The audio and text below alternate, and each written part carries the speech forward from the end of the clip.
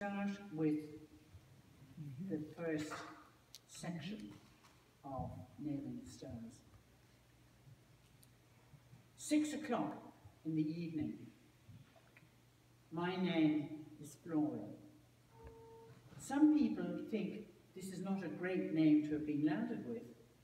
They find it a simpering sort of a name, the sort of name that makes them smile an embarrassed smile. Personally, I quite like it. My mother and father must have chosen it with care, well, my father anyway. I think, though, that my mother would have preferred another boy. She always preferred men to women. But still, she would have chosen my name with care because she knew he would have liked her to do so.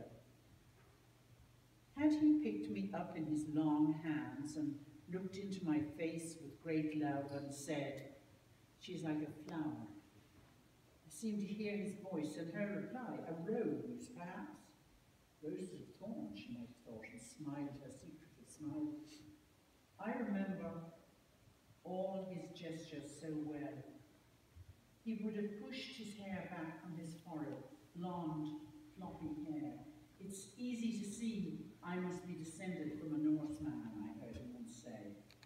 "None of this Anglo-Irish nonsense for me. I am a Dane, Hamlet the Dane. Look at my Danish hair." I must have been very young, because the joke meant nothing to me. Mother laughed. She used always to laugh at his jokes, bad or good. They were always followed by the gentle tinkle of her laughter. I don't think my name is a joke, though, funnily enough, he hardly ever called me Flora. He called me Chicken, Chicky, or even Chuck Chuck. They were what he preferred. To shout with glee or whisper secretly in my ear when he was carrying me on my way upstairs to bed. He loved his daughter. I had no doubt about that. He never told lies, that I'm sure. And she, well, she was different to anyone else I've ever known in my life. She seemed to love lying. "Daddy will be home soon," she used to say. "Won't that be great? We must be good. That will make him happy. We all want Daddy to be happy, don't we?" I remember Eddie muttering, "Bullshit," when she said that, and I tried hard not to giggle. She pretended not to hear. 6 p.m. and across the autumn fields strolls the sound of the Angelus. The sky was lacquered indigo. "Bomb," said Flora aloud, and put her book down on the table. A brilliant star, the only star in the sky at that early moment, winked at her from a million miles away. Flora winked back at it. The other old woman looked at Flora and smiled.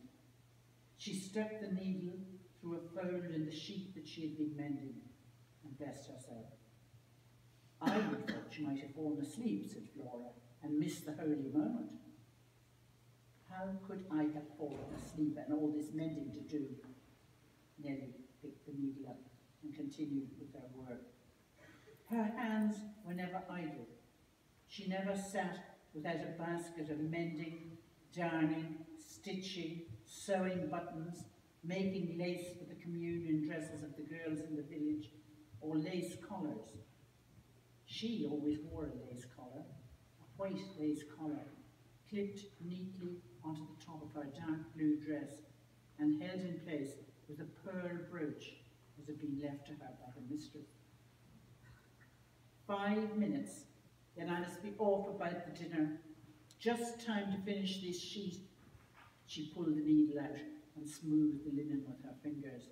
"Mr. Taggart sent up the boy with some kidneys and a nice leg of lamb and a couple of garlic bulbs. I told you, didn't I? He grew French garlic in his garden. Every time he sends them up, you tell me." "So I do. I find it of interest. I expect we're the only people around who he shares it with. Times have changed, Nellie dear. We're all used to garlic these days. Keeps the arthritis at bay, and of course, werewolves and vampires.